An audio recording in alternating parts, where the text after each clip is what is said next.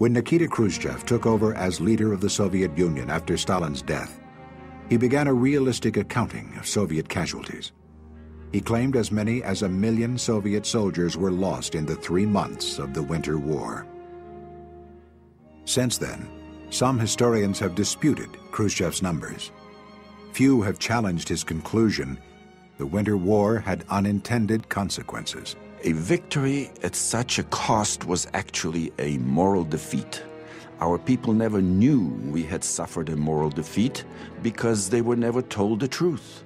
All of us, and Stalin first and foremost, sensed in our victory a defeat by the Finns. It was a dangerous defeat because it encouraged our enemy's conviction that the Soviet Union was a colossus with feet of clay. In short, our miserable conduct of the Finnish campaign encouraged Hitler in his plans for the Blitzkrieg, his Operation Barbarossa. Stalin's perception of the threat to Leningrad turned out to be completely in the wrong direction, because when the threat came, it was from the Wehrmacht divisions pushing up through Poland and the Baltic states rather than from the Finns. It's quite possible that had Stalin not had the lessons of the Winter War, that his army would have been even in poorer shape when Hitler attacked, and that Hitler actually might have managed to take Moscow.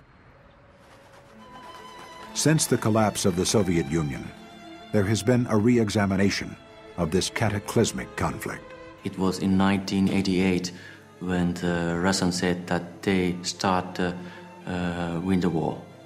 And before that, they said that the Finns started the Winter War. Most Russian people don't know anything about Winter War. They have white pages on their history.